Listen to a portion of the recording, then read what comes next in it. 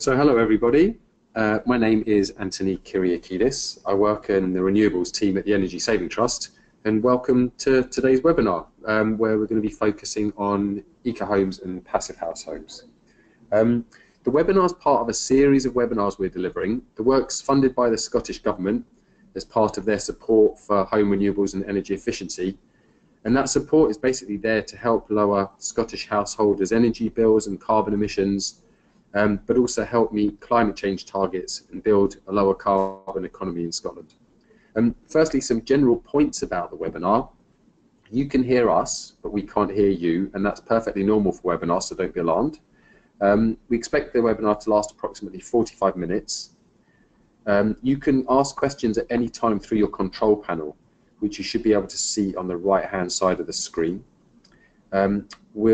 Should have an opportunity at the end to answer questions, and we also want to hear your views, and we've got a poll in the middle of Alan's presentation, so get your voting fingers ready. We're also recording the webinar and we'll circulate it to you afterwards so you can watch it back.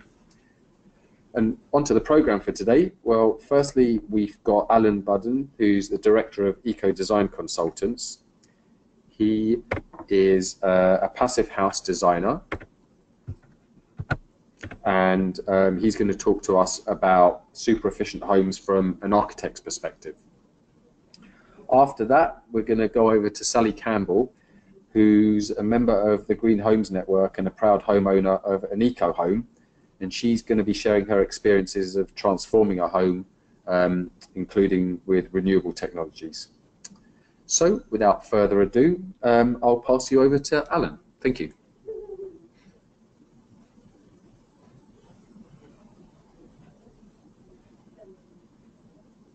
Hi, thank you, Anthony. Hopefully everyone can hear me now. As Anthony said, I'm an architect who is specialised in passive house and low energy buildings. So here we go. Okay. The first slide I'd like to talk to you about really is what we call our 8 points of comfort, which goes through a number of key principles that we do with all our projects to help make the house as comfortable as possible and as healthy as possible. So the first point, which I think is relatively well understood, is to reduce heat by putting lots of insulation. In human terms, that's kind of like putting a big jumper on or a big duvet over your house, which I think is fairly well understood. The second point is to make sure that the heat loss is reduced, making sure your jumper fits well. It's no point really having the lovely sleeping bag with a metal zip. That metal zip could easily sort of cause very cold and discomfort.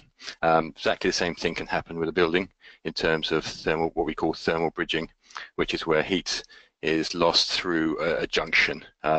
These are often structural things, particularly like I'm showing here with the foundation, where insulation generally is fluffy and not structural. So we need buildings to stand up. So there's often clever details needed to make sure that the zips and the metal bits and the cold bridges are reduced. The third point, which I think is one of our major points at the moment, is the shape. It's a fact really that heat is lost through external surfaces. So on a house, it would be through the walls, the floor and the roof. So the better ratio between floor area of usable space and external walls, the better. This is illustrated in the diagram I'm showing you now. This takes the same house and flat layout in two different buildings. So you've got the flat here, and what we've done is we've opened it up to show where the heat is being lost. So in that mid-floor flat, it's being lost through the walls. So that's a fairly small area shaded in pink compared to the bungalow, where you open that out and it's got a lot more surface area. So the heat loss area is 74 meters squared on the flat and 279 on the bungalow. So really, what does that mean? So what we've done is we've done a little bit of number crunching to see how they perform. So on the graph below, you can see that the mid-floor flat here has a heating demand of 2,000 kilowatts per year.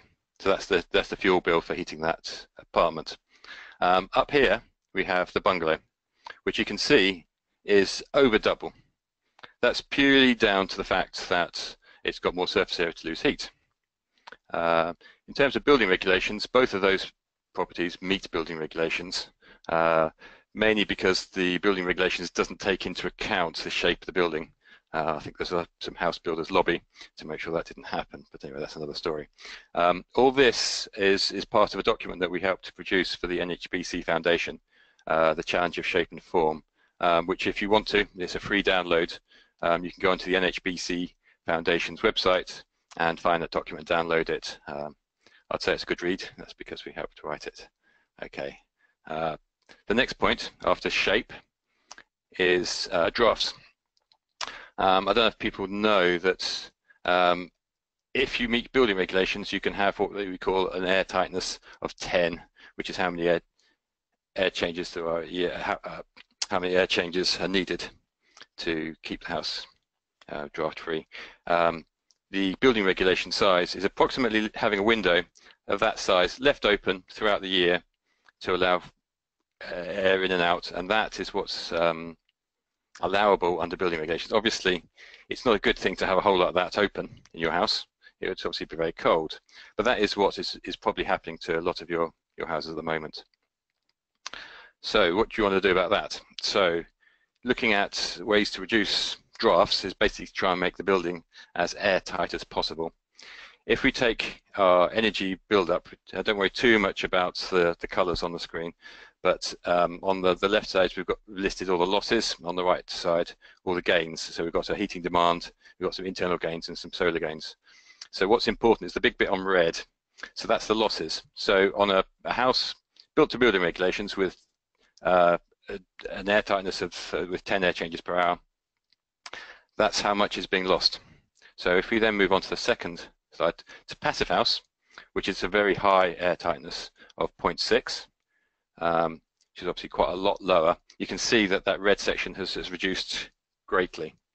And you can see now the heating demand has gone from 66 down to 14. That's a huge difference. And all that is being achieved just purely by cutting out all those drafts, basically closing that big window we saw on the previous slide. And on a house I'm going to show you later, what we achieved was 0.07, so even less losses through drafts. So that reduced the heat load down to 11, so even much more efficient to heat. Okay, so the next point, once you have a warm, cozy house that's very airtight, obviously you need to have some form of ventilation. That could be achieved by opening windows. It could be achieved by trickle vents. But the way that we like to do things is with what we call a mechanical MVHR, mechanical heat recovery and ventilation. That's a picture of the device on the screen. They're fairly large and have very large ducts. Basically what it does is it brings in fresh air from the outside into the device, and then it provides fresh air through into your habitable spaces. This air is then extracted in your wet areas, your kitchens and bathrooms, back into the device and out. And what happens then is the stale air passes next to the fresh air coming in, and the majority of the heat is transferred from one to the other. In fact, up to 92% of the heat can be retained within the building using this type of system. So it's very effective. So hopefully that makes some sense. And it's also the other great advantage with the MVHI is it's a filter there. So it actually filters out a lot of the pollution and the pollen and all sorts of other things. The sixth point of our principles is to have good windows. Windows are incredibly important. They do a lot of things, from letting in light and daylight to stopping heat escape and letting solar gain from the sun in. One of the things that we would always recommend to people is to go for triple glazing. It's much more affordable than it used to be, and a good triple glazing can make a huge difference. One of the things that the body can do is it can detect the difference between 4 degrees between surface temperature and air temperature. So if your glass is less than 4 degrees in the surface temperature, you will feel a draft coming from that glass. It won't actually, it will be air movement, but it won't be a draft. It will just be because of the heat moving the air. So what we're because if you go for triple glazing with the argon gas and low E coatings, then you can ensure that that glass temperature will never get that low. So you'll never have any problems of drafts and air movement from the windows, and also you won't have any problems with condensation or anything like that forming on the glass, or at least not on the inside. You may, on some very cold days, have condensation forming on the outside because the temperature is so good and so low on the outside that condensation can form, but never on the inside. Okay, looking at windows a little bit further, is the ratio between frame and glass. This is again another very important factor of the window. Obviously the glass is letting in light and letting views out, but and is usually fairly efficient, but the frames usually aren't as efficient thermally as the glass, and they're not letting in the solar gain. So reducing the amount of frame is really important. We have a little poll coming up in a moment, and what I'd like you to do is to have a go at thinking how much of that window you're seeing there is frame and how much is glass. What percentage is the frame? What we'll do when we move it to the poll, the picture will disappear, but then you'll have choices from 20%, 30%, 40%, 50%, and 60%. So if you can think of your numbers now, we'll then move over to Anthony, who will run the poll, and we can see what people think. Okay, Anthony. Okay. We put the poll up. Hopefully you can see that. As Alan said, just pick what you think the frame makes up as a percentage of the whole window.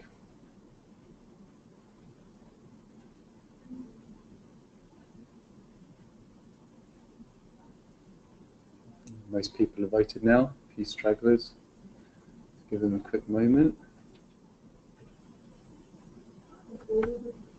Okay, thank you everybody. I'm just going to close the poll and share the results. So hopefully you can see the results there. Okay, so nobody voted for 20%, wisely. We had 16% of people voting for 30% of the window. We had just over about a third of people voted for 40%, another third voted for 50%. And then about the same voted for the 60% coverage as well. So yeah, 60% coverage. So we'll pass back to Alan to tell us what the right answer is. Thank you. Okay, thank you, Anthony. If we look at the glass, what we've done here is we've done a quick movement of the glass up to the top corner, so to try and help understand the area of the glass a bit further. And I think from what you're saying, 50% sounds about right from what people were saying, between 40 to 60%. So that sounds good. So yes, it's quite surprising when you start looking at these things how much frame is really there. So the more you can reduce the frame, the better the window will perform. And it'd probably be a cheaper window as well to buy. But you do need to be careful to make sure you still have an openable window, and the openable size isn't too big, because obviously the hinges and so forth can't cope with too big a window. So we generally talk about a 1.2 meter by 1.2 meter window as being the biggest. Okay, so thank you for that one. Keeping another look at that. So this is a slide I've used for my university teaching to architecture students. So on here we have 3 typical window arrangements. So type A, just one large pane, type B, 2 windows, and type C, the window with a top light for ventilation. Quite a traditional window in the 80s. So giving away the answers there. So what I'd like you to do now is I've got another poll. This time we would like to decide how much heat loss, how much worse performing is window B and window C compared to window A. Okay, so what do you think, guys? Anthony, do you want to take over the poll again? I'd love to, Alan, but the poll isn't there. Okay. So I'm just going to have to explain it to us, please. Okay, fair enough, that's fine. Okay, the answers are window B is 13% more losses, and window C is 32% more losses. So you can see how big a difference it makes to design your window as well. Okay, so the next point, and oh by the way, this is all in another NHBC document on windows where we've done some interesting calculations on windows and on how best to design them and what size it should be best. One very interesting finding from it was that if you've got a house that's overheating, and one of the best ways of stopping overheating is to move from double glazing to triple glazing, which sounds like it should be the wrong thing to do, but actually what it does is it reduces the solar gain, so it reduces the overheating. It doesn't affect your daylighting because you're still getting the light coming through, and it actually improves your heat loss during the winter, and so it makes it so it's a win-win-win situation. So go for triple. Point 7 we're looking at here is once you've got your house, you obviously want to make sure it's comfortable in summer, and you don't want it to overheat and get too hot, which is kind of what I just spoke about. The basic principle here is that in summer the sun is nice and high, and in winter the sun is lower. So we can use that, and we can very easily put on a little extension on the front of the building to reduce the sun's rays into the building in summer, but it also will allow the lower winter sun to come in. So that's a very good way of doing it, a bit like a sun hat. And obviously we also, with passive houses, it's very important that you do open your windows. There is some people misbelieving that you don't have open windows in a passive house, but that's not the case. You do open windows to let it to cool in summer, and also if you need to open it because you've got a smell or burnt the toast or whatever. Okay, and point 8 is really additional to passive house, but it's something that I think is important, is then making sure that the materials you pick within your house have low or no VOCs, that's volatile organic compounds that put out chemicals into the air that aren't good for your health. So if you can avoid those, all the better. The ventilation system with the MVHR is very good because it will circulate the air and make sure the air is taken out. So it is better than probably what's called natural, which is more down to random air in and out. Okay, so just moving on to the next part of this presentation now is what is passive house. So taking those principles, we put it together to make passive house. The main thing with passive house is that it has a specific heat demand of 15 kilowatts per square meter per year. What that means is that's the amount of kilowatt hours needed to heat the building per square meter of usable floor space per year. A typical building to building regulations now is about 80 kilowatts per hour. Passive house is down to 15. What that means is that also allows you to be able to heat the building using the MVHR system if you wish to, without over-ventilating. So the second principle here is obviously super insulation. These have U values, which is the thermal losses through the elements of less than 0.5 with no core bridging. It's obviously then we say it's got to be airtight, so there's no drafts with an air tightness of less than 0.6 air changes per hour at 50 pascals. It has to have an efficient ventilation MVHR system, ventilation system. This ideally should be a Passivhaus certified unit. Otherwise you have to have a penalty taken out of your calculations if you don't use a certified unit, because there's been, I think, some mis-selling in terms of the results and stuff the Passivhaus industry have found. The fifth thing is good solar orientation. So ideally you should orientate your building to south and take advantage of those solar gains. It's not everything. It's about a third of the heat loss, heat gains. So it's not everything, but it is still useful to do that, and it's particularly useful to try and orientate south to help shade out the summer sun, because the sun is at the highest when it's on the south. All that basically provides a very comfortable internal living with surface temperatures less than 4 degrees different from the external side. So it becomes a much more comfortable house with good ventilation, good air quality. I must recommend that it's worth visiting a passive house if you ever get a chance. It's something that you can't really put your finger on until you've visited one. And then on top of that is basically a requirement to make sure the total energy isn't more than 120 kilowatts. It's relatively simple to achieve that, as long as you don't go silly with your appliances and your lighting and other things. So that's an overall check, just to make sure you don't go silly on other items. Passive house is a proven technology. What's happened is over the last 25 years, since Wolfgang Feist and his team have been developing passive house, they've done a lot of monitoring. Each of those bars on that screen is a house on an estate in Germany, I think this one is, and you can see the difference between the predicted and the measured energy rates, and all of them are below the 168 kilowatts per Kelvin, which means that they all are meeting the passive house requirements. So it's shown to actually happen. A lot of the SAP calculation stuff haven't come true in terms of what they predicted. It's also affordable. As you increase your air tightness, insulation and windows, things do go up in price, but by the time you get to passive house, you can then reduce what you need for your conventional heating system. You can just put a simple ventilation system in the system to heat it, or simple radiator, or very small systems needed. Overall, when you start looking at the cost, the initial cost is more, but the maintenance cost is slightly less, I believe, and the heating cost is obviously much reduced. So possibly for a 10% increase in capital cost, you'll get a great building, and it will become the cheapest overall solution, particularly if you can then sort of see how much you would pay for that additional comfort, which is something that it's very difficult to put a price on. So yeah, here we go. That's a picture of some. You can sit near the windows, so you can use the whole house, and you don't need to have radiators put under your windows anymore. You can put your radiators wherever you like, or your heating system wherever you like. So passive house is also healthy. This is a slide and some information that Tesla have done recently.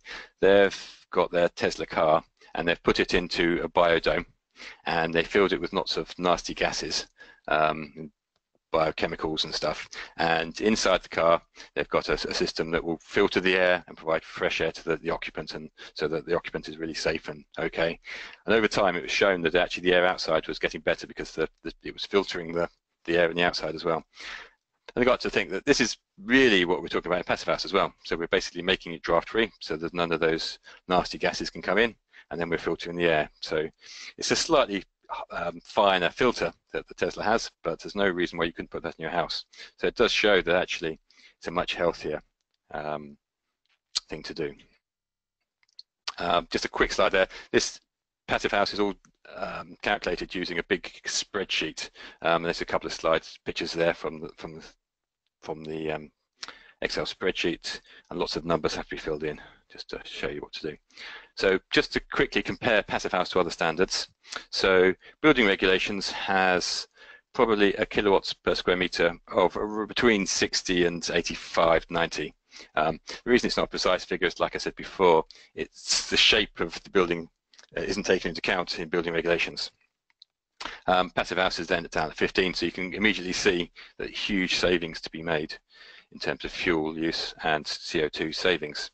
And then another standard that you could go for is the ACB Silver, which is at 40 kilowatts per square meter, which may be an option if you need to, which is better than the building regulations, and also maybe an option if you're looking at retrofit. Okay, so these are a few pictures of some passive houses. So that's a passive house in Howe Park in Milton Keynes that we designed. There's a retrofit project in Nottingham. We've got another retrofit project in Bedfordshire. The house just shown there is a full certified passive house down in London, retrofit of a Victorian terrace. A lot of work needed for that one. We have a passive house there in Derby, which is didn't meet the air tightness requirements, and so isn't certified yet, but it's still a very low energy building. And at the bottom we have recently completed passive house we've just done in Bedfordshire with a full roof PV. So it's actually a passive house plus. We're just waiting for certification to come through on that one. Like I said, you can also do passive house for retrofits. So if you guys have got any retrofits you're looking at, these are some of the buildings and some of the details needed. It's a lot more complicated because you need particularly getting it airtight is much more difficult, but it is possible to get to a very low energy requirement. The Enerfit standard is actually slightly lower than the 15 kilowatts per square meter for passive house. It's actually 25, and the airtightness, rather than being 0.6, is 1. So it's slightly easier, but it's still a very exacting standard to get to. And then we have what's been recently introduced by the Passivhaus Institute in Germany is the Eurofit standard, which is a horrible name, but basically it's the retrofit in stages, because what's been found is that people can't afford to do the full retrofit in one go. The London retrofit there was £150,000, so it's not always the sort of money that people have to spend on these buildings. So you might want to do it over over a period. So using the Eurofit standard, you can set in place a plan of action to meet the full standards in the end, which might take you 40 years, and you can then split it into sections and get a certificate on the way for each of those stages. And then also, if you then sell the house, you can then sell it with the plan and the things you can do to it to make it better and get to the final Eurofit standard. One of the reasons for doing this was it's quite tempting to, if you haven't got the money, is to do what we call a shallow retrofit. So just putting a little bit of insulation on it, just make it a little bit airtight, doing some minor things. So you can see on this slide, the red numbers are the shallow retrofits, and the yellow are the deep retrofits. So as we move down the different stages of the retrofit, so first of all, you've got the existing building. We then maybe put in windows and ventilation system. So again, we're going much further on the deep retrofit, and then we maybe do the basement ceiling and the roof and PV, go a bit further, and then we put the external wall insulation and maybe an entrance door, and then finally we replace the heating system and get to the NFIT standard. But what you can see is if you do a shallow retrofit, you get locked in. You can't go much further. So at the end, you may be having a heat demand of 72 rather than 25. So that's quite a big difference. So what we are suggesting is that you do plan for the future, you make a plan for your house, and then you take it in stages and you do as best as you can each of those stages. So you may be doing less in one go, but you plan it and make sure you can get there in the end. Okay, just moving on. This is a quick example of one of the Passivhouses that we've worked on. So this is Howard Park Passivhaus in Milton Keynes. This is probably, I think it is still the most airtight building in the UK. I'm still waiting to hear from anyone who says otherwise. I haven't heard yet. So what we did on that house was it was a timber frame. We had very good U values there, which I won't go into and bore you with those at the moment. But you can see it's a timber frame. It's built with an I-frame timber stud.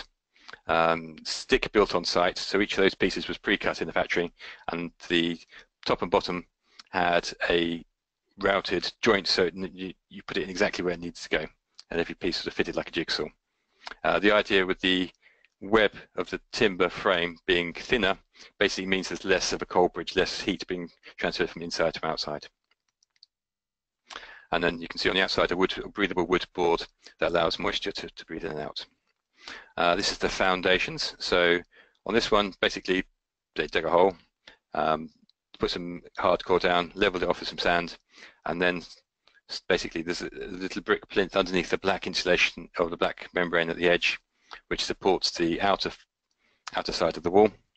And then inside we put some load-bearing lightweight blocks that acted as a secondary support in case the insulation disappeared for any reason, which I'm sure it wouldn't, but we were being a bit cautious.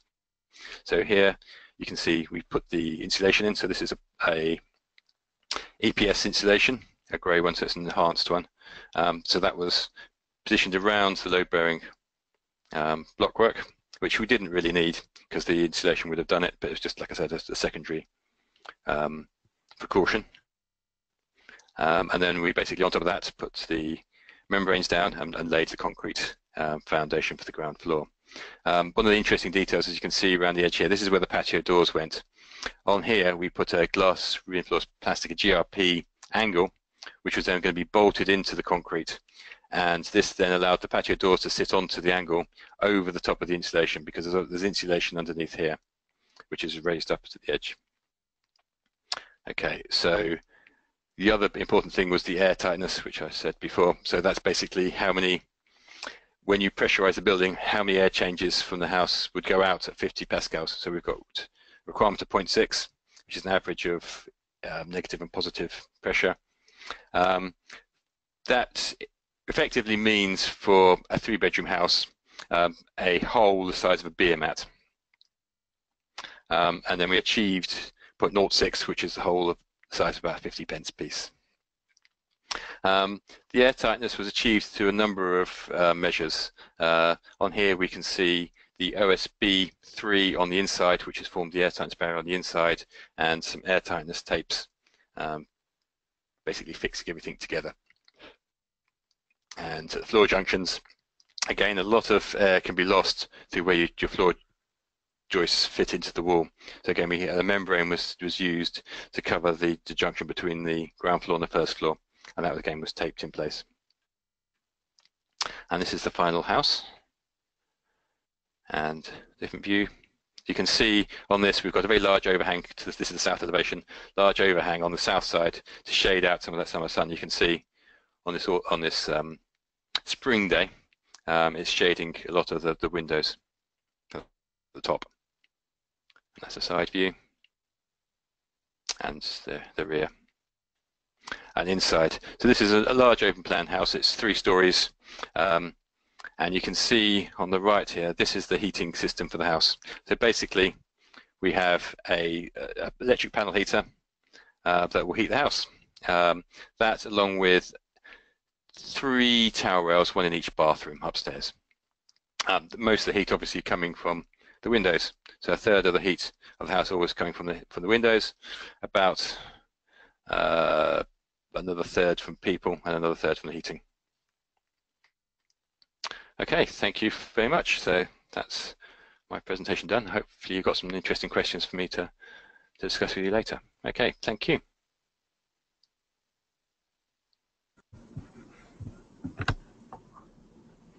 Okay, that was brilliant. Thank you very much, Alan. We're going to move swiftly on to Sally Campbell, who's going to talk about her own eco-home. Over to you, Sally. Thank you.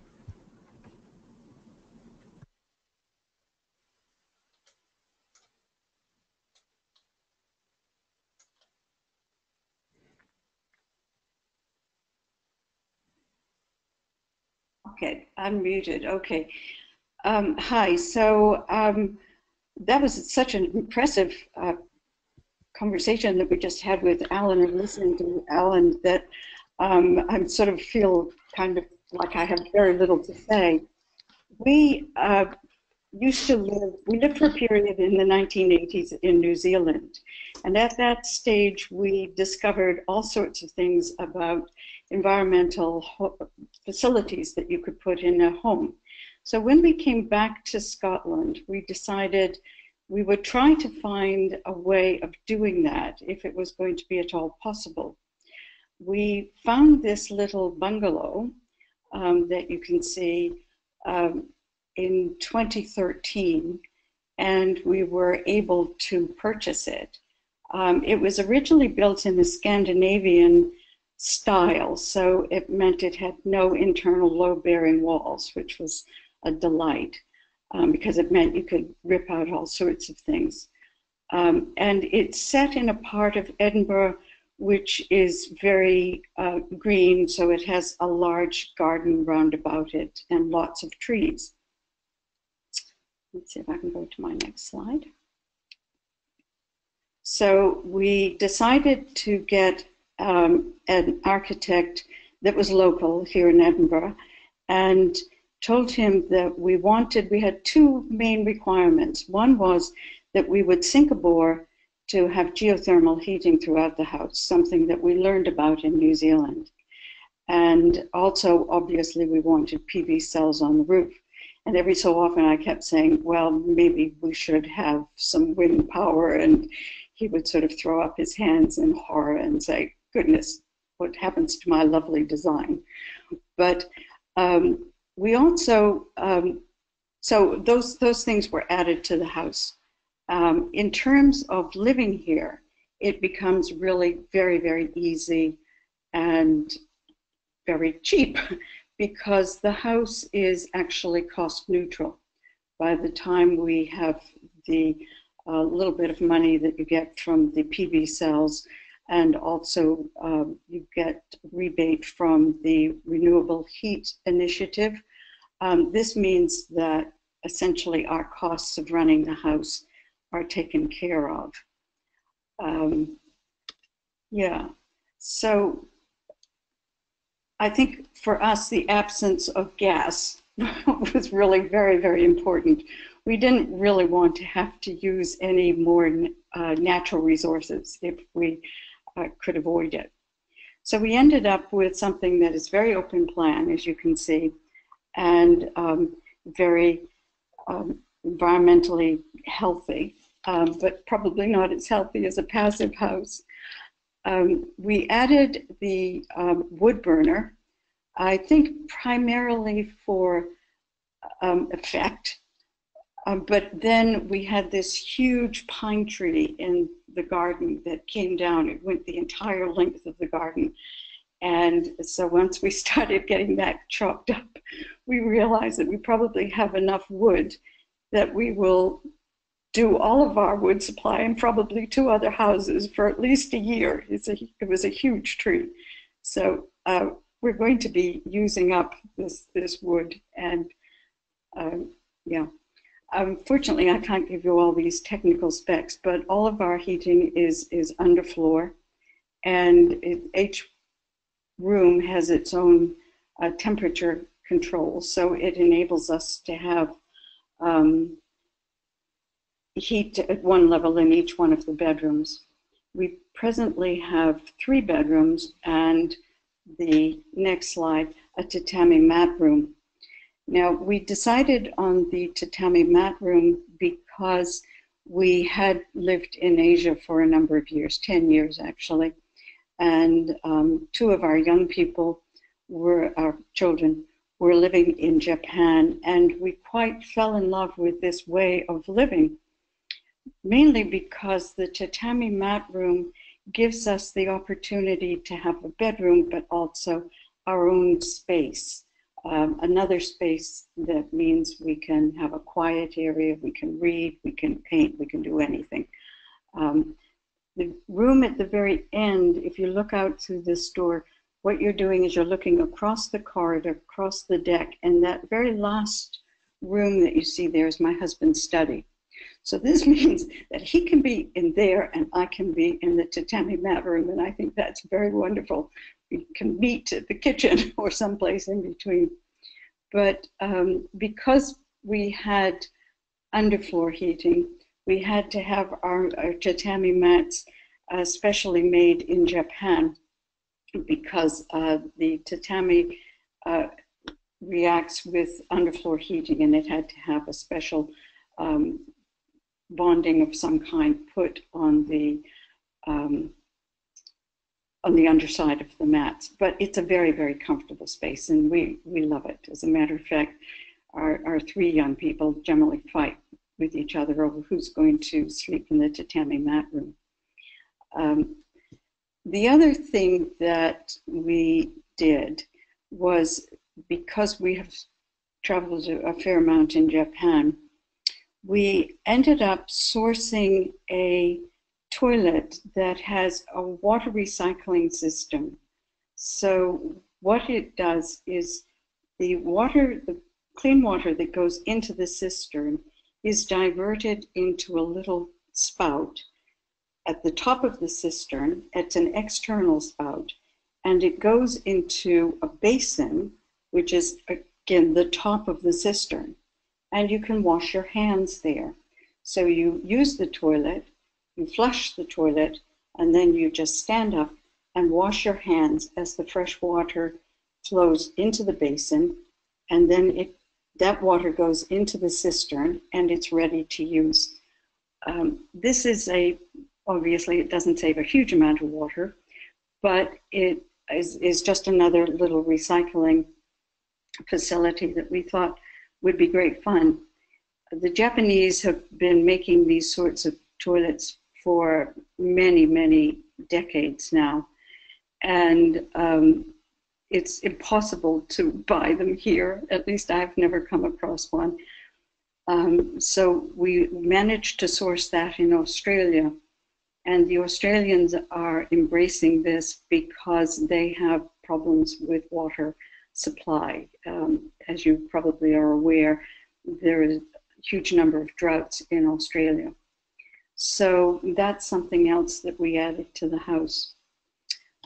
I don't really know what else I can tell you about it, except that we just find it very easy. As a matter of course, speaking about insulation, as Alan has just done, the way the architect was describing it to us, my husband just translated it as he's just putting a little tea cozy on our house. That's essentially it. But as you've probably seen from the pictures, we had a completely new roof put on, and therefore they were able to add all the new type of insulation that would go into roof space. And the walls of the house that were built were very, very thick. I mean, they're probably about 15 centimeters or something. I don't really know much about these. All the glass doors are I can go back. So the one door that you see next to the long sideboard there, that's a sliding door, and there's another one on the other side of that. It's actually called an altar. It's from China, but it's that sideboard. So there are two sliding doors there, and then the two fixed panels where there's in the middle of the wall on the other side of the house have two sliding doors at each end. All of these are double glazed. The only one that is triple glazed is the corner room, the corner piece of glass that you see in this picture. That's triple glazed because that room is actually our bedroom. And so my husband was very adamant that we have triple glazing there to cut out any noise, but it's a very quiet area, so we don't get a lot of noise. So that's the house, and it's really over to anybody to ask questions about it, from that to this. And we think it's just been a wonderful thing to do. We feel really, really pleased that we've been able to have a house that in future will not require the use of gas for heating. Obviously, we have no gas in our cooking or anything else. So that's, I guess, all I have to say. It's back to you, Anthony. Okay, that was brilliant. Thank you very much, Sally. What I'm going to quickly do is just run through the support that you can get from Home Energy Scotland if you're thinking about doing something similar yourself. And then we'll run on to some questions from some of the listeners we've had. Home Energy Scotland is a network of advice centres funded by the Scottish Government to give independent or impartial and high quality advice. And that advice is bespoke, so it's sort of tailored to your particular circumstances and requirements, and they'll cover everything from energy efficiency improvements and renewables onto other areas, including your own personal transport as well. Within those advice centres, there are some specialist advisors, and they can discuss any plans you've got or any questions you have about how to improve the energy performance of your home, and they can also do that in your home as well. They can come around and have a look and assess your home and go through things with you. Those specialists are based all the way across Scotland. So we have people all the way up in Shetland, right down to specialists who will cover Dumfries and Galloway as well. They can produce a report for you for your home and provide ongoing support. And each year we support over 3,000 households with specialist advice. And there's also financial support. So there's a number of different schemes that you may be eligible for. In Scotland, the Scottish Government provides an interest-free loan. That's for up to £32,500 to cover renewables improvements and energy efficiency improvements. And this obviously helps you with the initial costs of making changes to your home. The UK government, when it comes to renewables, can help with paying back some of the costs over time. So there's something called the feed-in tariff scheme, and that pays you for renewable electricity, and the domestic renewable heat incentive that pays you for renewable heating. The difference obviously is that these are payments that you get and you keep. They're designed to help make the costs more affordable The Home Energy Scotland loan obviously helps you with the costs at the beginning, and you pay those back over time. The feed-in tariff scheme and the renewable heat incentive pay you back over a period of time after you've installed. And there may be other schemes you're eligible for, hence the need to phone Home Energy Scotland to work through that. There's also other things that you can access through Home Energy Scotland. There's the Green Homes Network, and Sally is part of that network. It's basically people who have done things and are happy to share their experiences of how they've done it. And we can also set up a visit. If you're interested in going and visiting some of these homes, we can also contact those homeowners and arrange for you to go and visit them. We also have Green Homes Network members who often speak at events that Home Energy Scotland advice centres are holding in local areas. And then we've got online tools as well. So if, for example, you're interested in renewables, there's some renewables tools that you can use, including one helping you find installers and read reviews of those installers on our website.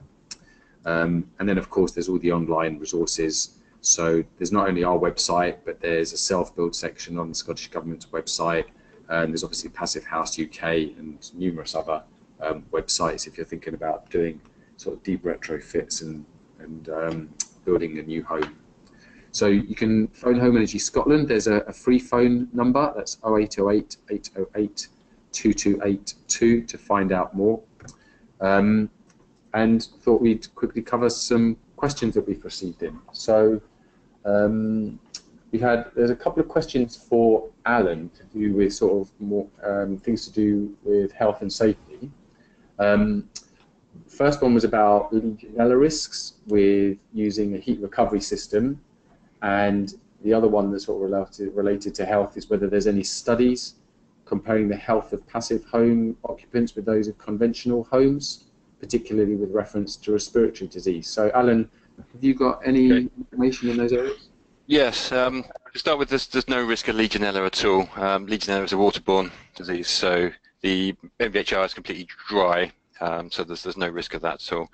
In terms of the studies, there is, and it's mostly anecdotal, to be honest, most of the studies on the Passivhaus at the moment. There are, I believe, some studies going on at the moment looking at it, but I haven't seen any results from it yet. A lot of the anecdotal stuff has been great. I went to visit a Passivhaus school a little while ago, and we went up to the staff room, and one of the other visitors asked one of the teachers whether he'd seen any effect on health, and it was amazing to watch this chap's face, the teacher. He said he'd had a drawer full of inhalers since they'd moved into the new school, and they hadn't been out of his drawer once, whereas in the previous school the inhalers were coming out once or twice a week. And I think the deputy head also said that the absenteeism had reduced greatly as well. So there was lots of sort of anecdotal things about the air being filtered and being the right amount of air. There's some studies on the opposite side showing how people don't use trickle vents as they should. I think it was something like 80% of people never alter their trickle vents, which I can quite believe. And it's very much, and also showing that the CO2 levels in bedrooms and stuff is much higher than it should be in a sort of a traditional house, which can cause problems of not sleeping well and sort of other issues. So it is there's kind of lots of evidence, no real studies yet. I'm hoping there will be soon. Okay, thank you. Okay, that's great, Alan. A question for Sally. Someone was asking if you've got to hand what the heat loss is for the final building. Whether you have any sort of reference material sort of showing that. I'm sorry, I don't have anything like that. We have an environmental engineer who did all the work for us, and it's actually something. I'm glad that that question has been asked, because having heard what Alan was talking about, I think it would be very interesting to ask him to come back and do another assessment of all of these other factors that we never knew about. So I'm sorry I can't answer that now, but I hope in due course we will get that. That's fine, thank you, Sally. There's a question about the likely effects of Brexit on standards for housing and availability of grants. I'll take that. At the moment, we don't know what the outcome of Brexit will be in negotiations with the EU. So there's nothing we can really add to that. I think it's just going to have to be a case of wait and see. But what is in your control are the decisions you make about your own homes and how you want to live in them. So I guess recommendation there is, we can help support you in doing things now to improve the comfort of your home, and obviously, the more energy efficient it is, I guess the less you'll be paying on your fuel bills. Some questions for Alan. Probably take a couple more. One is about overheating. Is this a potential problem in very airtight homes, and how is it managed? I think part of that question, it was about Scotland. Obviously, up in Scotland it is colder than it is down here, but it is still a risk of overheating. So we do need to do that. The other part of that question, I think, was about double glazing and triple glazing, because some people would say you want to use double glazing on the south facade and triple glazing on the north facades, where you can let slightly higher solar gains happen on the south side. That is true, and there are other glass specifications you can do to try and maximise the solar gains, but you do need to be careful not to overglaze. There's quite a lot of architectural thoughts, particularly for the last 10 years or 15 years, to put large amounts of solar spaces on houses to help heat them. It's a very risky idea to do that, because you'll find that you'll be losing lots of heat in winter and gaining lots of heat in summer, so that the balance is difficult to achieve. So you want to try and have a relatively good balance of glass in your house. Mm-hmm. Okay, thank you, Alan. And then someone's asked a question about whether you can use wood-fueled heating, like biomass or wood boilers in passive homes. Is it possible? How do you sort of account for that? Yes, you can. We've put a biomass boiler in a couple of the retrofits. To be honest, it's not something you need. It's probably more of a thing to have on a nice on sort of Christmas morning, to have a nice fire, and then it's more of your thoughts of having a nice fire than actually needing one or finding that useful. The main thing with that is to make sure that it's room sealed. So that basically what that means is you have your wood-fired stove has a flue coming in from the outside, and it has fresh air coming in from the outside as well. What you don't want is to be having an open fire where you obviously then need to have fresh air coming into the building to supply the oxygen for the fire to work. So you make it a room sealed unit, and there's lots of those available. But to be honest, you probably won't need one in a passive house. Okay, thank you, Alan. And then a question for Sally. What was the sort of rough cost of the sort of deep retrofit you made to your bungalow? Was that just in relation to the environmental features, the geothermal heating and the PV cells? It doesn't. The questioner doesn't ask. So maybe right. Because okay, so we'll take those out. Those altogether were probably in the nature of about 20 to 25,000 pounds.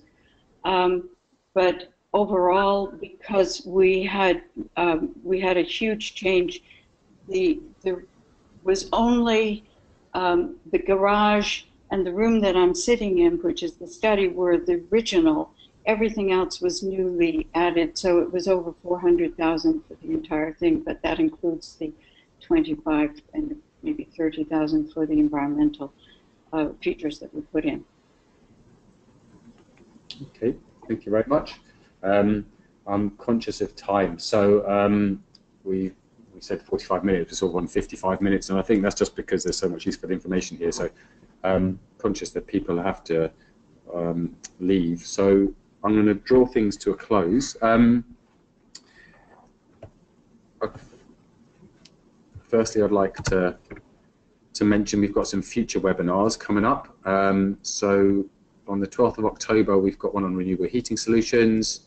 Beginning of November, we're focusing on historic and hard to treat homes and what the best things are to potentially do with them. 23rd of November, we're going to be talking about smart homes, and in February we're going to be doing one on energy storage. You can find the details of these on our website. The link is there. So finally, I'd just like to say thank you very much to Sally and Alan again for taking the time out to speak to us today, and to everyone who joined us, who took time out of their day to listen in. Goodbye, and I hope you tune in for our next webinar. Thank you very much.